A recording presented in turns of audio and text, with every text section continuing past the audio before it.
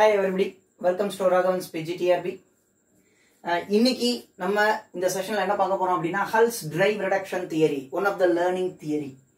இது PGTRB க்கு எது முக்கியம் என்ன வரும்ங்கறத பார்க்க போறோம். இந்த Hull's drive reduction theory otherwise called இத மூணு விதமா சொல்றோம். இதையும் எக்ஸாம்ல கேட்பாங்க. Hull's drive reduction theory, Hull's reinforcement theory அப்படினு சொல்லலாம். Need reduction theory அப்படினு சொல்லலாம். Systematic behavior theory அப்படினு சொல்லலாம். இந்த மாதிரி what is the other name for Hull's reduction theory இத வந்து TRB ல கேட்பாங்க. So Hull's drive reduction theory is proposed by Hull, one of the psychologists. 1943 ல அவர் என்ன பண்ணிருக்காரு அப்படினா Principle of Behavior அப்படின ஒரு book எழுதியிருக்காரு. 1952 ல பாத்தீங்க அப்படினா அந்த புக்கோட ஒரு எக்ஸ்டென்ஷன் வெர்ஷன் தான் Principle of System. இந்த Principle of System லயும் இந்த Principle of Behavior லாம் என்ன சொல்லிருக்காரு அப்படினா drive reduction theory பத்தி explain பண்ணிருக்கார்.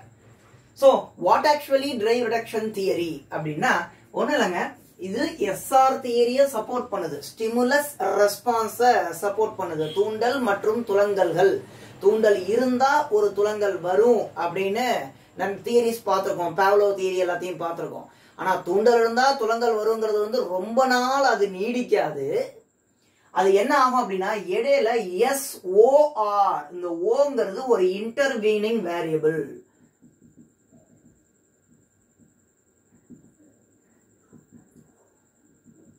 என்ன அப்படின்னா நிறைய ஃபேக்டர்ஸ் இருக்கு. என்ன ஃபேக்டர்? நீட், டிரைவ், ரீஇன்ஃபோர்ஸ்மெண்ட் அப்படின்னு இந்த மூணு இருந்தா தான் என்ன நடக்கும் அப்படின்னா இந்த ஸ்டிமுலஸும் ரெஸ்பான்ஸ் என்ன இருக்கும் அப்படின்னா ஸ்ட்ரெங்தனா இருக்கும், கனெக்ட் ஆயிருக்கும், எப்பவுமே கனெக்ட் ஆயிருக்கும் அப்படின்னு சொல்றோம். சரி, இப்ப வாட் இஸ் த நீட் அப்படின்னா basis for organism to act. So ஏதாவது ஒரு தேவை இருந்தா தான் என்ன பண்ண முடியும், அந்த தேவையை நோக்கி நம்ம வந்து செயல்பட முடியும். இப்ப நமக்கு வந்து டிஆர்பி கிளியர் பண்ணி வேலைக்கு போகணும் அப்படிங்கக்கூடிய ஒரு அவசியம், ஒரு கட்டாயத்துல இருக்கும். அது நீட். அதை நோக்கி நம்ம என்ன பண்ணிட்டு இருக்கோம், இந்த டிஆர்பிக்கு ப்ரிப்பேர் பண்ணிட்டு இருக்கோம். இதுதாங்க.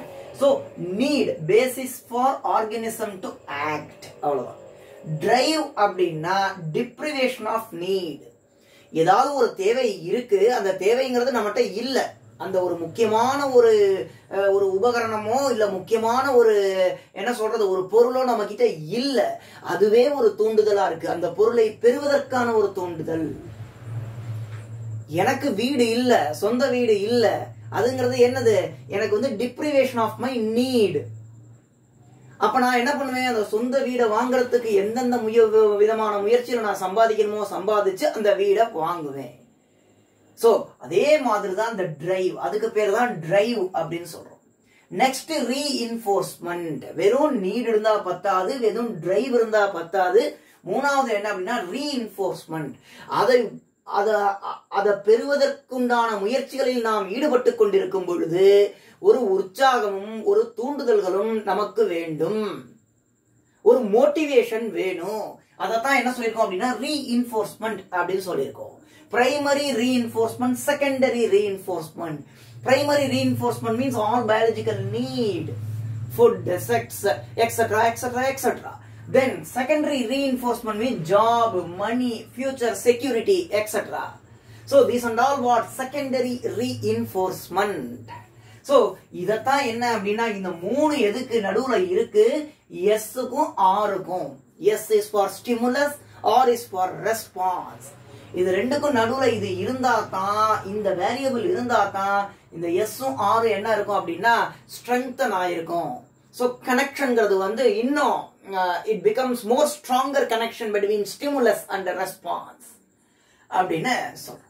சோ இதுதான் எக்ஸாம்ல கேட்பாங்க. Hull's drive reduction theory வந்து SOR principle வந்து ரிஃப்ளெக்ட் பண்ணுது, எதிரொலிக்குது. So what is the educational implication? Educational implication ஏற்கனவே சொல்லியிருக்கேன். கிளாஸ் ரூம்ல ultimately for learning, வகுப்பறையில் கற்றல் நிகழ்வானது நடப்பதற்கு இந்த தியரி, இந்த கோட்பாடு எவ்விதத்தில் பயனுள்ளதாக இருக்கிறது அப்படிங்கறத பத்தி தான் இந்த எஜுகேஷனல் இம்ப்ளிகேஷனை பத்தி இம்ப்ளிகேஷன்ஸ் நம்ம படிப்போம். So NEET, drive, incentive, motivation. நீடுங்கிறது +2 pass பண்ணணும், டிரைவ் அப்படிங்கிறது நம்ம கிட்ட இன்னும் படிக்கல, அந்த +2 பாஸ் பண்றது எதுவுமே படிக்கல, அதுக்கு உண்டான ப்ரிப்பேர் பண்ணல. அதனால நம்ம இன்னும் என்ன பண்ணணும், ப்ரிப்பேர் பண்ணணும். அப்புறம் அந்த ப்ரிப்பேர் பண்ணும்போது இருக்கக்கூடிய ஒரு இன்சென்டிவ்னா நம்ம நல்லபடியா தான் படிச்சுக்கிட்டு இருக்கோம்.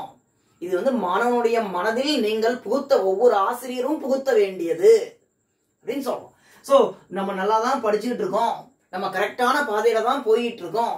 தென் மோட்டிவேஷன், ஒரு எக்ஸாம், அந்த எக்ஸாம்ல மார்க், அந்த மார்க்கை வச்சு ஃபர்தரா அந்த பையன் வந்து டெவலப் ஆகிறதுக்கு, ஃபர்தரா அதை வந்து திருப்பி முன்னேற்ற பாதையில் நோக்கி செல்வதற்கு பெரிதும் பயனுள்ளதாக இருக்கிறது இந்த ஹல்ஸ் drive reduction theory.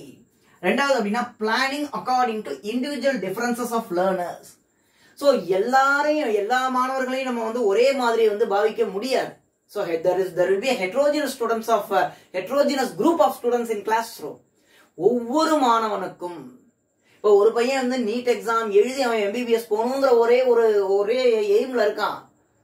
So he is somehow higher in the sense what means அவன் அந்த படிப்புக்கு அவன் வந்து அப்படி முயற்சி பண்ணணும். இன்னொரு மாணவன் என்ன பண்றான், +2 முடிச்சா போதும், ஏதாவது நான் ஒரு பிஎஸ்சி படிச்சுட்டு ஒரு காம்படிட்டிவ் எக்ஸாம் கிளியர் பண்ணி நான் வந்து குரூப் 1 சர்வீஸ்ல போறேன், ஒரு ஐஏஎஸ் ஆகிறேன் அப்படிங்கிறான். சோ அந்த மாணவனுக்கு எப்படி வந்து பிளான் பண்ணணுமோ அந்த மாதிரி வந்து பிளான் பண்ணிக்கணும். So those who are preparing for need and drive is different. Those who are preparing for IAS, their need and drive will be different at that point of time. Which point of time? During +2, during higher secondary அப்படின்னு சொல்றோம். மூணாவது அப்படி என்ன அப்படின்னா, it reduce fatigue in any act of learning. ஒரு கற்றல் நிகழ்வு நடக்கும் பொழுது ஒரு சோர்வு என்பது இருக்காது.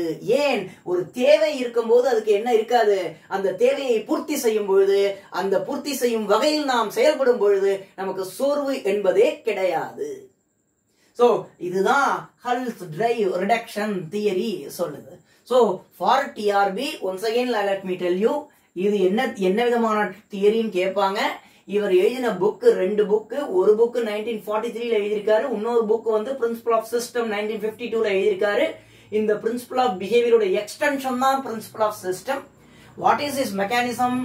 SOR mechanism instead of SR. Then what is O? It is intervening variable. Then what is that intervening variable? Need, drive, reinforcement. இதனுடைய எஜுகேஷனல் இம்ப்ளிகேஷன்ஸ். ஸோ உங்களுக்கு இந்த தியரி புரிஞ்சிருக்கும்னு நினைக்கிறேன். உங்களுக்கு எதுவும் சந்தேகங்கள், ஃபீட்பேக் இருந்தால் நீங்கள் அந்த கமெண்ட் பாக்ஸில் போடுங்க. தென் I will reply at your earliest. Thank you.